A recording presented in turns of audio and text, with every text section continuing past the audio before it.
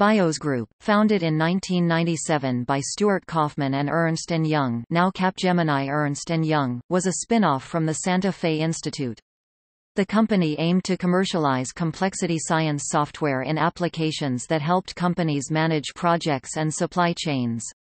Its clients included Southwest Airlines, P&G, Ford, Boeing, SAP AG and Texas Instruments, as well as government agencies like the Office of Naval Research and the Internal Revenue Service. In 2000, it received investments of $5 million from Procter & Gamble and $8 million from Ford Motor Company. At its peak, BiosGroup employed about 150 people in offices in Santa Fe, Boston, London, Bulgaria, and Washington, D.C.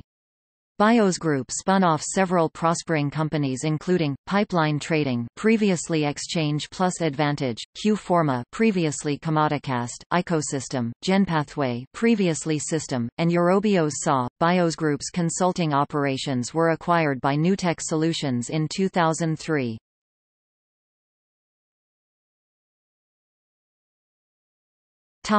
See also: Roger Jones, Prediction Company, Santa Fe Institute.